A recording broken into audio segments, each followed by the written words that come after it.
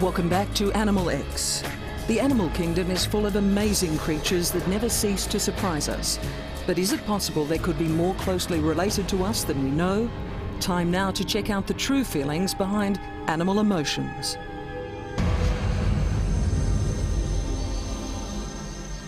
Our feelings for animals are often very strong. But what sort of feelings do our animals have for us? Are they capable of the same sort of emotions that we experience? Orangutans display the full range of emotions that I've seen in humans. I've always believed that animals have complex emotions. She feels she's like Mother Teresa. Animal X travels to Australia to meet two dogs said to demonstrate some very human emotions, but first to Long Island, New York. Philip Gonzalez is the owner of Ginny, a canine on an incredible mission to help her natural arch enemies, cats. Ginny is a mixed breed. She's part Siberian Husky and part Schnauzer and part Angel. What Ginny would do, which is really strange, was she would see a feral cat who was injured in the streets and she would walk right up to it and start cleaning it, and the cat wouldn't bother her or anything like that. This amazingly compassionate dog has rescued over 800 injured or stray cats. At first I thought that she was raised with cats, but the information I got was she was never with any cats before. Ginny did not learn any of this from me because at the time I didn't have any cats. I think Ginny, what she feels, she's like Mother Teresa. I think if she sees an animal who's injured, she wants to go and help it out. Yes, she does have emotions that are similar to humans, like she has a lot of compassion. Professor Jeffrey Masson is one of the world's leading authorities on animal emotions. I believe that some animals experience emotions that we don't even have access to. I believe that humans have a range of emotion that's probably greater than any other animal. But when it comes to intensity, there's some animals that are our superior. But I believe, for example, the dogs experience friendship more intensely than we do. Kath and James Sutherland of Wembley in Australia live with their dog Shumba. Shumba suffers from extreme anxiety when left alone and will go to extraordinary lengths to find human companionship. When the neighbours came home, they saw Shumba sitting in the garage, and they looked around the house and all their fly wire screens had been ripped off.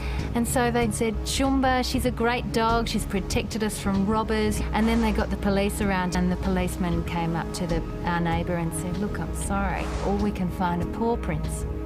So actually the hero of the day, Shumba, actually ended up being the terror of the day, and she caused the whole problem.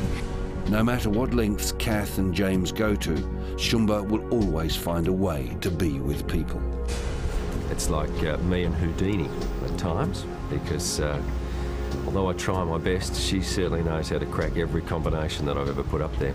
But fundamentally I would have said she's wanting to be around people. Shumba definitely displays emotions, and we've seen that when we've gone away for long periods of time. When we're packing our bags, she knows, and she gets really mopey. It'll come back to the clothes that you're wearing. You know, you sort of dress for an aeroplane, you pack your bags, and yeah, she'll start to sort of say, oh yeah, here we go, this is great, I'm going to be left on my own again. I think all dogs have got emotions, but some are just better at expressing them than others, and Shumba's very good at expressing her emotions.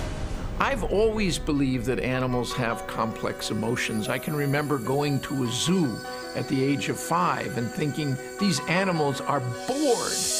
Now, of course, we recognize, and even zoos recognize, of course animals are bored, and this is why they're constantly trying to enrich their environment to make certain that they don't feel that.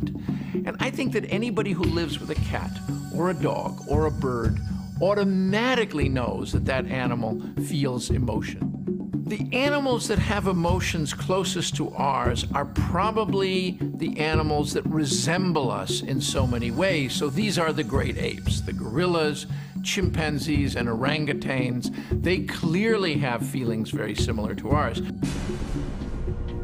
Leif Cox is a primate expert. He has studied the behaviour of orangutans for many years.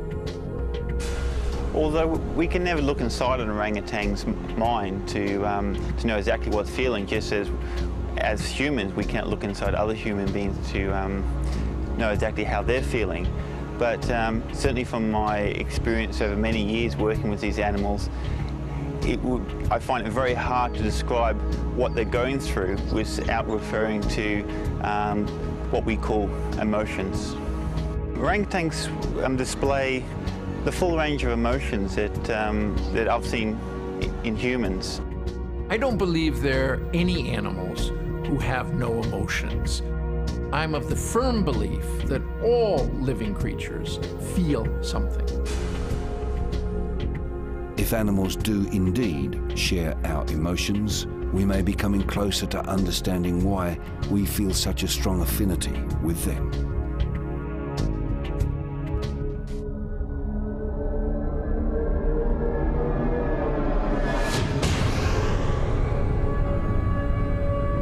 Could we be dealing with something that is a genetic experiment, something that's a hybrid escaped from a laboratory somewhere?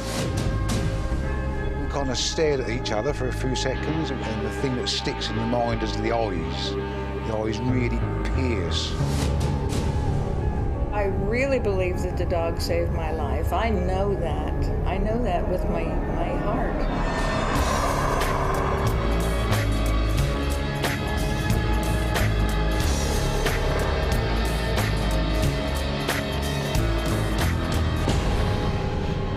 The mysterious tales of the animal world continue to fascinate and perplex us. After all, it's said there are stranger things in heaven and earth than we can think of.